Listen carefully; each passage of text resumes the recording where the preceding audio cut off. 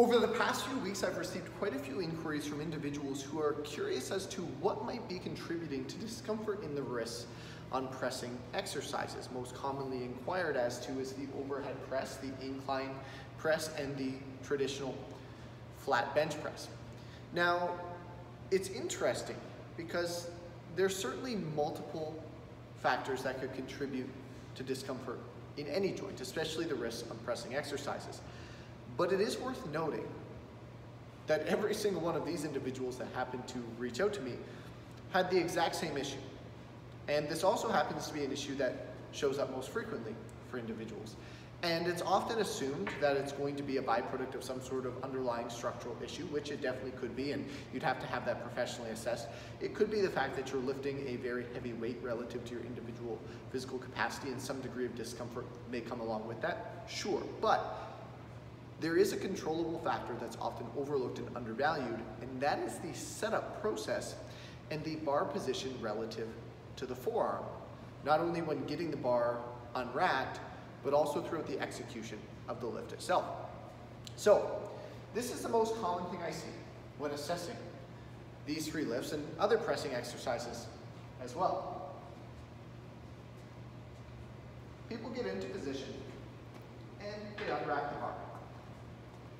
And I'll turn slightly here and you'll notice that the bar position is resting on the palms such that it's actually behind my forearms. This is even worse when people employ a false grip, where their thumb is on the same side of their hand or the same side of the bar as their fingers. And if you look at my wrist in this position, what you'll notice is that with the bar placed as such, it creates a moment arm, which is going to result, generally speaking, in you having to exert more force in order to lift a comparable load. Meaning if you have 135 pounds on the bar for an overhead press, with the bar placed directly over the forearm, it might require an 8 on the RPE scale in consideration of your individual exertion. Whereas with the bar back behind your forearm, it might now be a 10 or a 9 in consideration of rate of perceived exertion. You have to output more energy to move that comparable load because that moment arm has created a longer distance for that force transfer to travel throughout the range of motion of whatever press variation you might be employing. But not just that. Also the fact that now with the bar placed as such, loaded in almost every situation, and even if it wasn't, the bar itself is a load to a degree, you're creating undue stress on the wrists, both in the front as well as the back. And this contributes significantly to the discomfort that so many people feel. So what's the solution?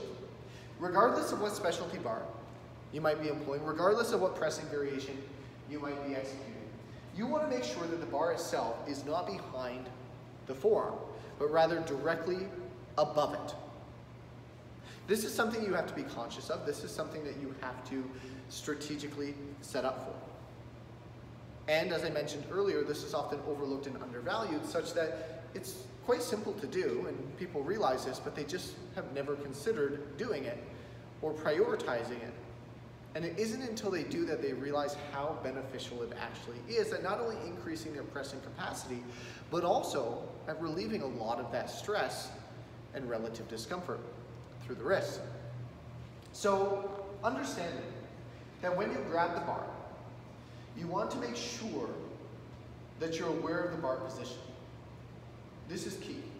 A lot of people, when they unrack the bar, they don't even pay attention. So the first point is make sure you pay attention to where the bar is.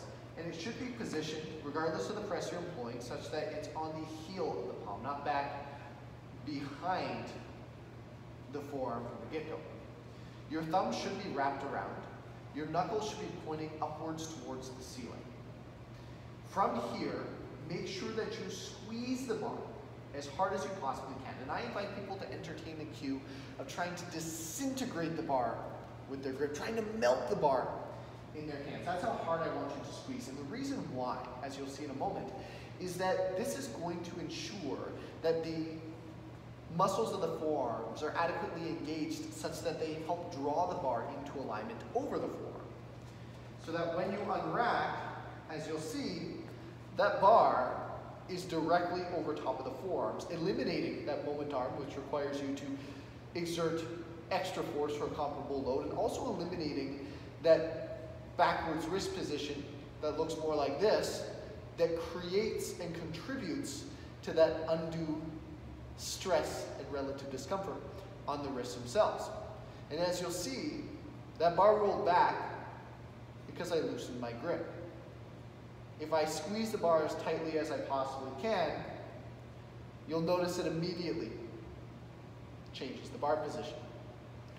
Maintaining that grip on the bar throughout the entire repetition, and of course all of the repetitions of the set, is critical to maintaining that optimal bar placement.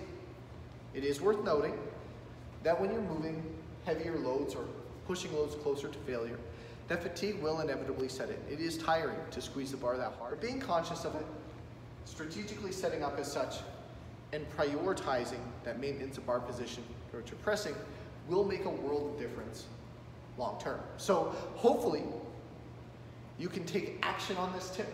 You can apply it to your own training such that you find some degree of relief when it comes to your pressing variations. If you found this to be valuable information, please make sure you like the video, make sure you subscribe to the channel, or you follow, depending of course on what social platform you're seeing this on. And as per usual, if you happen to have any questions, comments, concerns, make sure you reach out either in the comment section or shoot me a DM. And if it's a piece of content that I can touch base on relative to my knowledge base, you can bet that you'll see it in an upcoming post.